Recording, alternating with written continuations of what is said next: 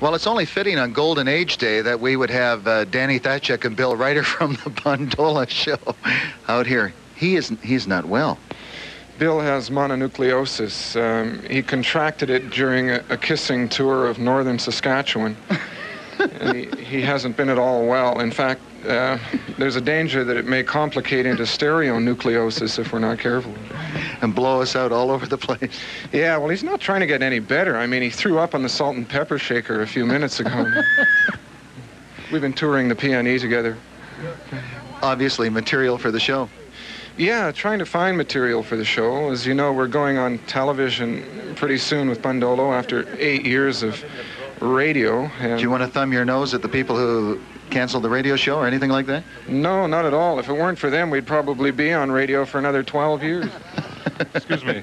You're not going to leave me over there, are you? I was trying for the whole interview? For 7 minutes, I was going to ignore you. Thank you. Bill Reiter, Danny Thatchuk. In case we didn't go through the introductions, they'll just keep talking. I'll just talk to the folks at home here. Nice man. We're going to meet later. Are you really? Near the Orange Julius. Obviously, you weren't sick enough. No.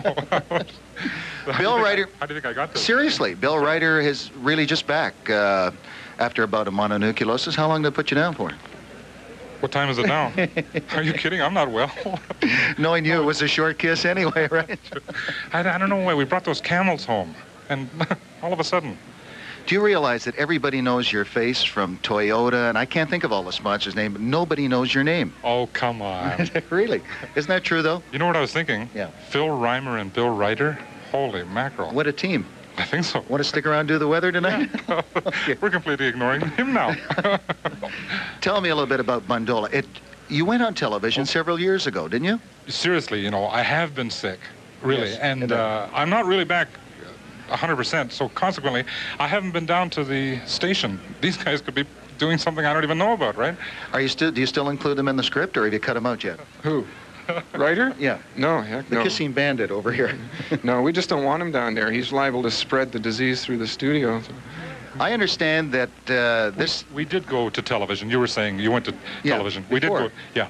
We did 2 half-hour shows for a series, a 6-show series called... To be announced, it was called. Well... To be announced, it was called. Yeah, I was going to get to that. TBA, that's a big show. I saw you on the schedule at least 8 times this summer. That's right, yeah.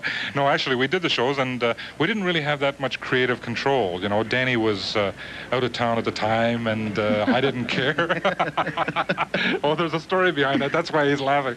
But when it finally came to television, I'll just jump in here. Yeah, anytime. You know how rude I am. Take over. Here, listen, if I could give you the mic, I would. When it got to television, they announced it as TBA. I mean, they didn't even put the name of the show down, right? So maybe they know I'm from the East End. Or They saw the rehearsal.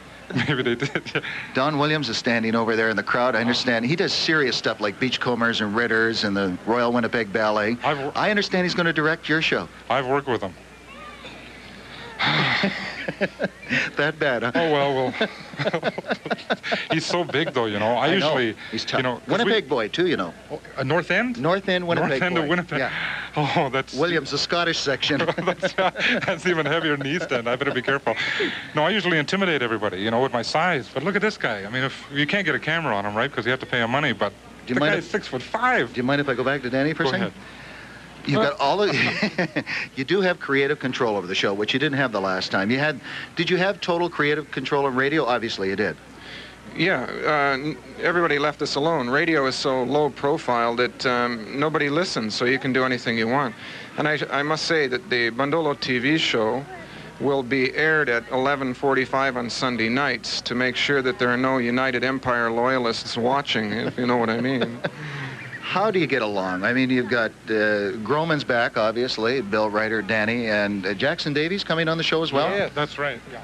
Oh, yeah, go ahead, Bill. Jackson Davies coming on the show as well. No, I'm sorry. Oh, you wanted more? Oh, well. You know what I feel like? A middleman at a flea circus. Actually, Jackson Davies, and what does that mean? Jackson Davies and David King, who is a very talented writer, and Danny's the head writer, so it's going to be great. Danny, one final question. Do we have to wrap this up? We have to go? We could stay here for the whole hour, you know. 1 minute. Okay. How do you get so many creative people? And you really do have a lot of creative people, and I'm just being serious for a second. How do you get along? There's got to be a lot of fights, arguments, disagreements on a set like Bundolo. No, we just, you know, we just spread diseases like Bill's mononucleosis, you know. And that settles everybody down. No, we have to do it slowly, you know. We can't get on each other's nerves too quickly, so we just lay people low by spreading bacterial cultures around. I understand, too, that Alan Waters, the president of Chum Broadcasting in Toronto, made you an offer as their janitor back there, and you turned them down. Well, you just blew my bit by saying, sorry, as the janitor. Well, no, you did. In all seriousness, yeah. Toronto wanted you. You've decided to stay out here. And let's face it, you could make a lot more money in Toronto doing commercials and all that than you could here. What do you so mean? Why didn't you go? Well, how much more money? Probably another $150,000 a year. I knew this would happen. Danny, thanks for coming by. I really do hope Bundolo's I think even in this crowd, you've got a lot of Bundolo fans, and I really hope it's a huge success for you. Thanks very much, Phil. Okay. Danny Thatchuk and Bill Reiter, who's on his way to Toronto, but will fly back for the show each week. That's it for now. Let's go over to Dan McAfee with some Little Friends.